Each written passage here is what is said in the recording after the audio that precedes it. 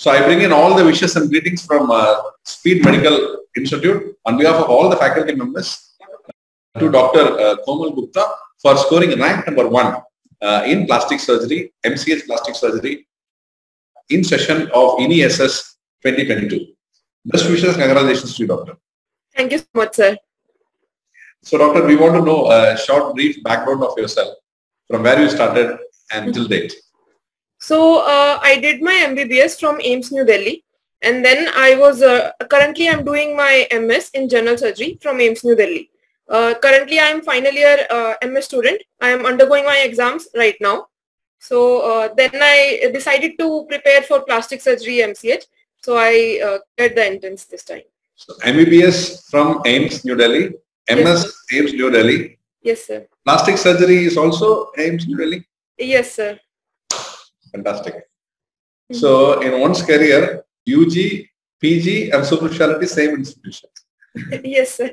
Probably no, God willing, and plastic surgery department might be for a long course of your practice also. I don't know. I mean, it's awaited for the future. But we are extremely happy to have built up a career in AIIMS New Delhi.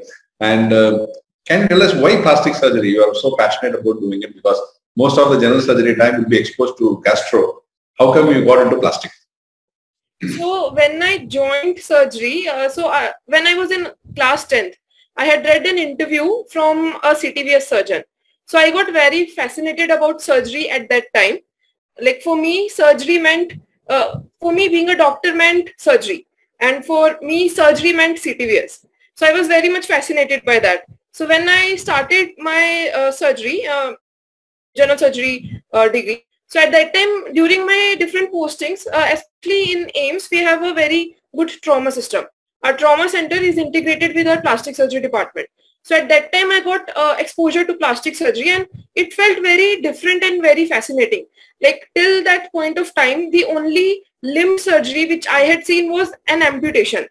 And if I compare an amputation to a free flap, to a ALT flap, which plastic surgeons were doing on a limb, those two just felt like two extremes. So my final decision was whether I want to pursue CTVS or plastic surgery. So ultimately I decided after a lot of thought process that I want to continue with plastic surgery. So I think it was the fine skill and how delicately they perform the surgery which really fascinated me. Excellent. And now once you decided to go ahead with the plastic surgery and how you started the preparation, can you tell us how you allocate the time because you are in the final year surgery residency program and how you are able to allocate time and take it through rank number 1 in INI-SS? So when I finally decided that I am going to prepare for plastic surgery exam, I initially started with reading Graben-Smith. But the issue which I faced as soon as I started that book was that I did not have any theoretical background in plastic surgery. Like despite the postings and despite the ward rotations, the theoretical background was actually lacking. Like we do not get exposed to plastic surgery a lot during MS. So that was an issue with me. So that is why I read around initial 10 chapters and then I realized it was taking too long for me. Like it was too time consuming and I felt that I was not able to get out 100% of that book. So then I joined Speed Institute and I tried to finish all the videos. So my aim was just to watch all the videos, understand what is going on in the subject and like the basics of the subject first, and then I can go back and read whatever textbook or review book that I want to read. So that is what I did. I watched all the videos and then I went and read manual, which is one of the books which we follow. So I read that and then I read few more the topics from few more places like Sebastian, Schwartz, few more review books. How are you preparing for general surgery also, or are you preparing only for plastic surgery? Sir, specifically I was for MCH entrance, I was preparing only based on the INI-SS pattern. I was not preparing on the NEET SS pattern. So that is why I focused more on plastic surgery. In terms of solving MCQs and in-depth knowledge, I was focusing more on plastic surgery rather than general surgery part. Fantastic. Now, I mean, how you joined Speed? I mean, who recommended you to take I this? think one of my friend had already had subscription for Speed. So he told me about it and then I joined the app. Excellent. Because for the past 5 years, this rank number 1 for NEET SS and NESS in plastic surgery and overall all specialties, we have been continuing the legacy of getting onto the board.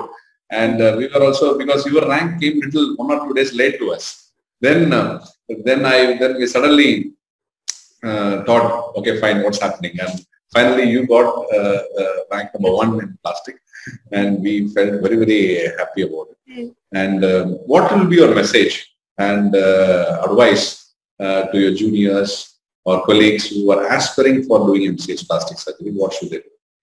So specifically for MCH plastic surgery, first they will have to decide whether they want to go for INIs or whether they want to go for NEET, because both of them have completely different patterns right now. So if they want to pursue INI, they need to read the subject in very much detail. And if they want to go via NEET route, then they need to know every single subject equally.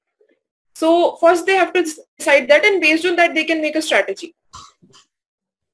Okay. So were you able to give all the grand exams you have been given for NESS? I mean, did you give those? I gave 1 or 2 mock tests, but I did not give all the grand tests. Okay. Were the content relevant to the exam, given exam? The content loaded in the app for session 1, session 2 in plastic surgery were making relevance to the exam?